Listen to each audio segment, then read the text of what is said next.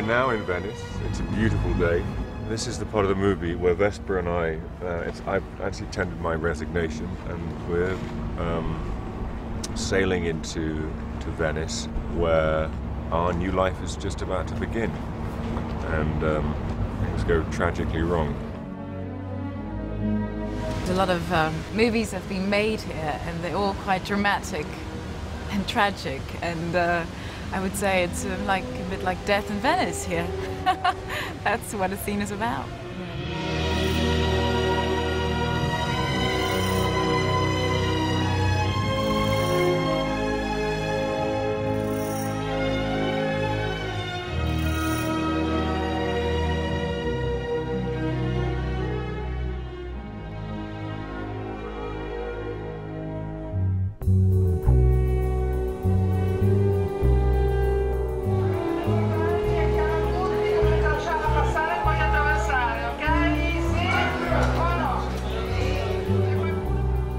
We needed a really remarkable place to have the culmination of a love affair between Vesper and Bond. Venice came up because it felt appropriate emotionally for Bond and Vesper's relationship to collapse in this sinking city.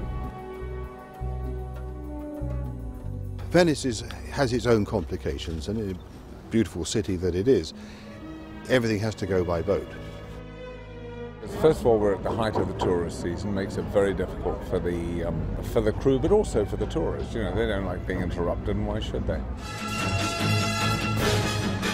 This happens to be a sequence where Daniel runs across the square, so we had something like 400 extras of our own.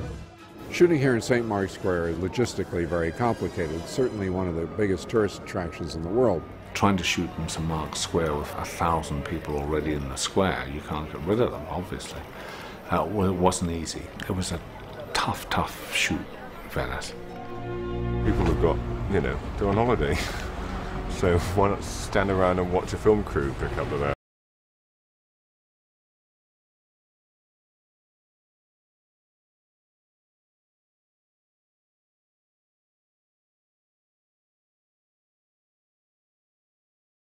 Real, actually, because so many movies have been shot there. It was just mythical, and I felt really like a Bond girl when I was on that boat.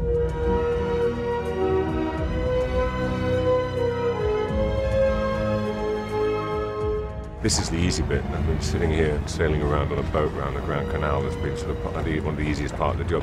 It's been sort of like a mini vacation, really. It's back to work next Monday. We've got this incredible set of pinewood built now, which is built on a gimbal, and it's going to be fantastic, but it's going to be very tricky to work on. Well, the final episode of the action episode of the film involves a sinking house. We saw a documentary about the Leaning Tower of Pisa, and it had that these British engineers had put a kind of bladder underneath it to prop it up in the ground. So that gave us the idea of putting balloons and inflatable things to shore up a sinking palazzo. And as soon as James Bond's in a place like that and bullets are going off,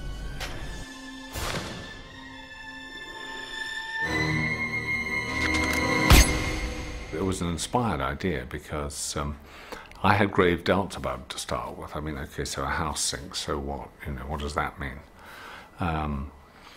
I felt it wasn't spectacular, but as it turned out, it's probably the best sequence in the movie. You do wonder how you're going to shoot a sequence involving a sinking house on the Grand Canal. And we have a pretty clever group. Chris Cobalt and his boys have built at the 007 stage the interior of the house above tanks of water with all kinds of equipment to make it tilt and to rock it and to bring it down into the water.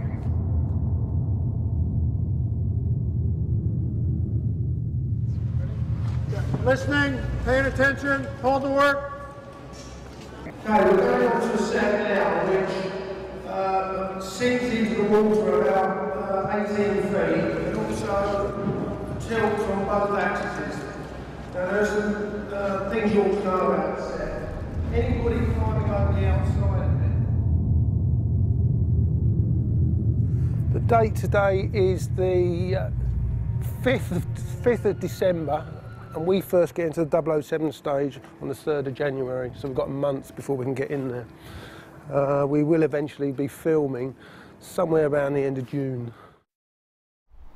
There was a complication of where we were going to do it, how we were going to do it. Of course, we did look in Prague to see if there were any spaces big enough. It was impossible, and it was agreed then we should use the 007 stage. What we're having to do at the moment is prefab a lot of the beams and steel work so that we can go in as soon as we get the stage. We can go straight into there with a lot of guys and get this framework up very quickly. Initially we went to Martin Campbell, and I felt that although we could take it up and down, it'd be nice to have some sideways movement in it so we could tilt it. So if the bags went along this side, it would tilt down that way. Martin, bless him, wanted to take it one step further and wanted it to be tilted on all axes, so we had to put in another movement there. So we've got this whole thing going down, going through two axes into the water. So he has the choice of whatever angle it goes down, as well as sinking at the same time, so it's moving as it goes down. It's loosely designed on the interior of the Danieli. The Danieli is an amazing hotel, but it's not just a normal hotel. It was an old palace.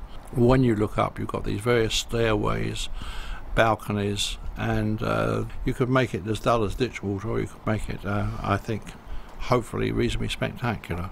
Well, he does think big, Peter. When they first talked about the sinking room, I thought it'd be about 30 foot square and about, 2 stories high. My jaw dropped when I saw the size of this thing. We've attempted some large pieces before, but this is probably twice the size of anything we've attempted before. And, I comfort myself at night by thinking, well, if we can do it this big, we can do it full size. And that's what's getting me through it at the moment.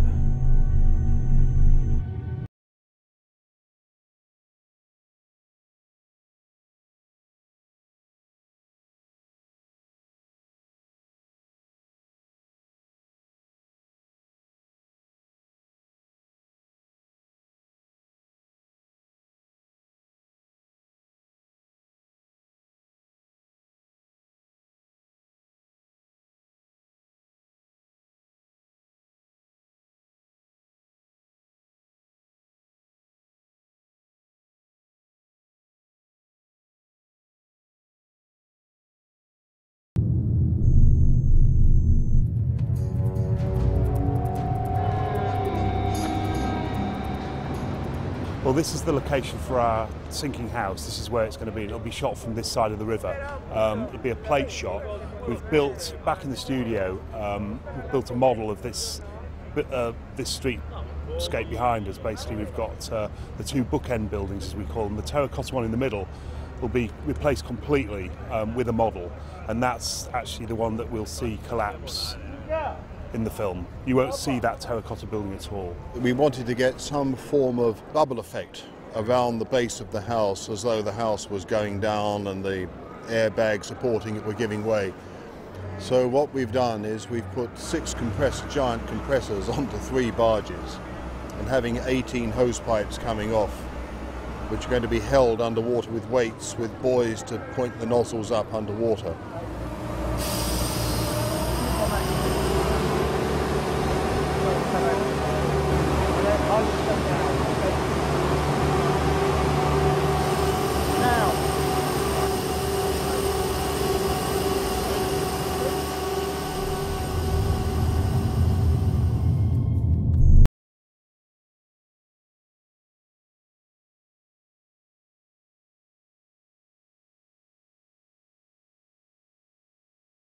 Basically, it's at 3rd scale. The reason we're at 3rd scale is because water still scales okay at that, and also, we can use traditional construction methods at that sort of size. and then the dressing becomes the real sort of miniature work.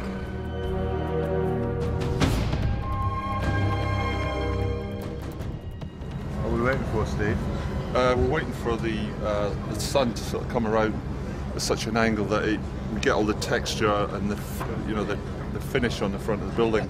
I mean, the miniature's been arranged in this sort of orientation relative to the sun to sort of line up with the actual sunlight that we got in Venice.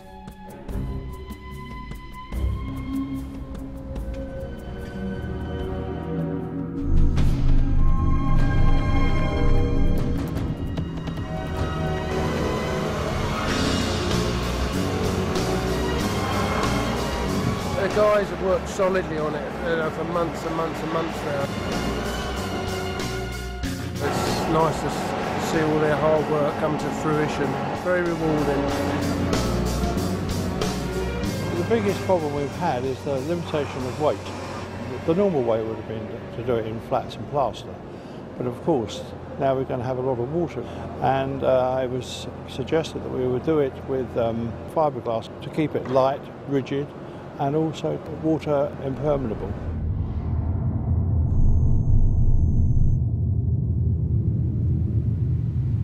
Eva, are your ears clear? Good. And get yourself set. That's a good starting position. And remember, this time, exactly the same action, but with some bubbles, so some special effects bubbles coming up from your feet. I had to learn how to control my breathing underwater because she's struggling in a cage.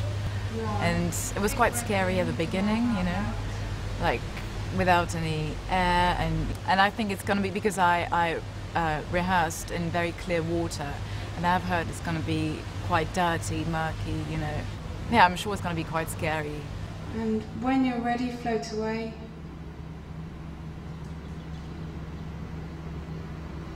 And cut.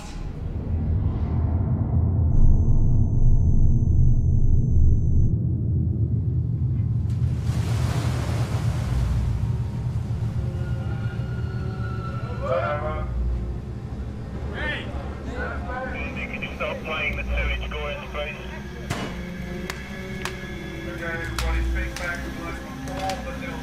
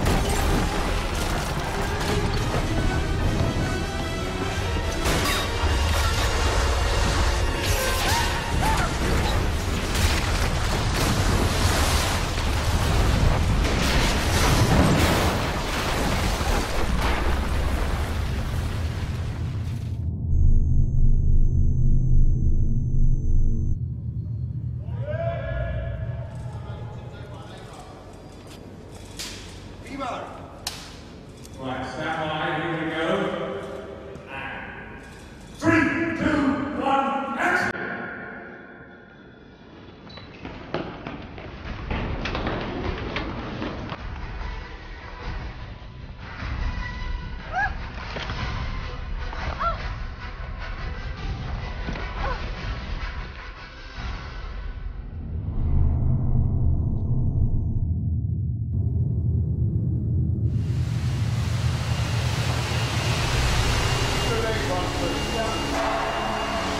And then we go 7 to 11.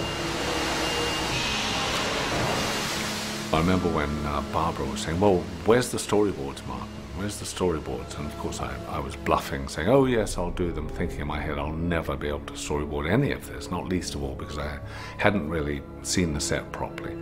Secondly, I didn't know, what the restrictions were going to be, because, the set basically didn't have a floor. It was all water with a little bit of few beams around and so forth. But and I never did get to storyboard it. You know, the point was I just used to go in and plan it and work with Gary and the stunt boys, and we worked the fight out progressively what had to happen. And we filmed it under very trying and difficult conditions. Well, what we've done is we spent like a bit of time on there with Chris Cobalt, got it moving all over its place to see what it could actually move, where the breakaways are, what we could do with them. So lucky enough for us, we can actually do all the drops for real. We haven't got to put any wire rigs on there at all. So it's actually sort of made it a bit simpler for us, because we can actually literally have people fall through the floorboards into the water, or the double can jump onto the balcony. When that gives way again, he falls into the water. So it's, you know, it makes it a lot easier for us. Hitting water from anything above 30 feet kind of hurts a bit. So you know, talk to them about it. I'm sure they'd say yeah, yeah, it doesn't hurt at all.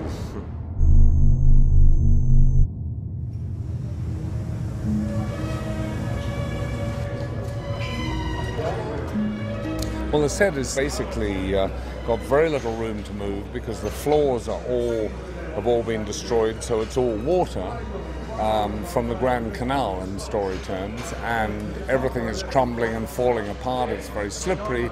The elevator, you catch a little bit of it behind me. That has to crash over while while Evergreen is inside of it. It crashes into the water. Bond goes to save. So pretty exciting stuff, but a very, very difficult set to work in. And it's extraordinary. I mean, it's beyond reality. I mean, but it has enough of a real edge to it.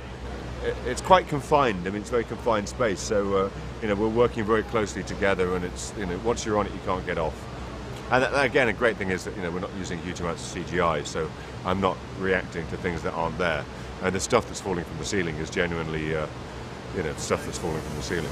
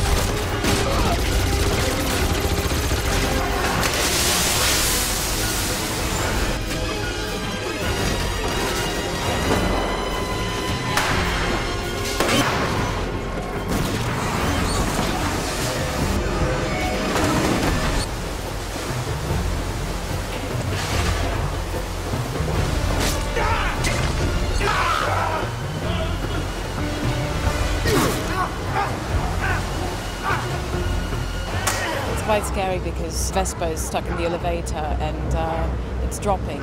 No matter how much you trust those people, you know, you can't help thinking, oh my God, it's going to drop for real. 3, 2, 1, action!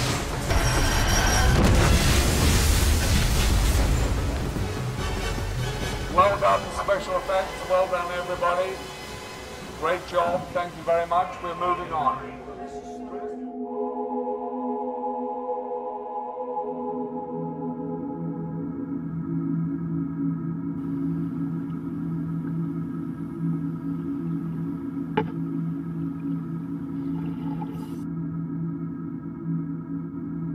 I'm quite dreading the underwater stuff, but you know, I'm sure we'll be surrounded by, you know, good people.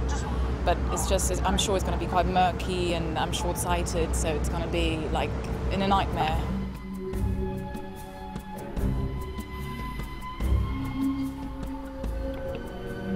It's actually rather fantastic filming underwater, because you nobody can talk to you, and it's quite quite nice, really. You just quiet and alone, and it's quite good. It's meditative. You know, you can be you can sit under there for hours.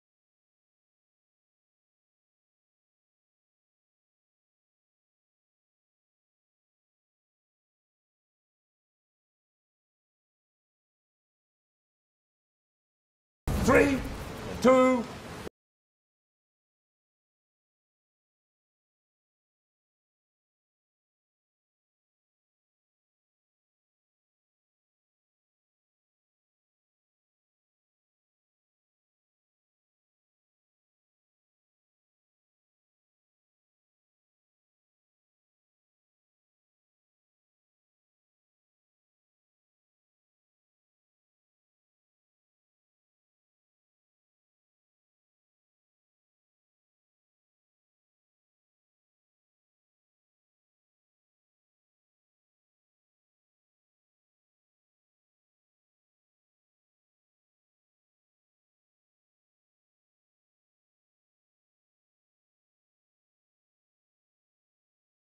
Dan, that was excellent from Martin. Ava, what was lovely? I've never done it before, so I mean, it was a very interesting exercise to go through, and it's just difficult. We've got to get the bubbles right because the house is supposed to be sinking and it's throwing up all sorts of turbulence. You know, you can't rush it. It just has to be done with patience. This is Dan.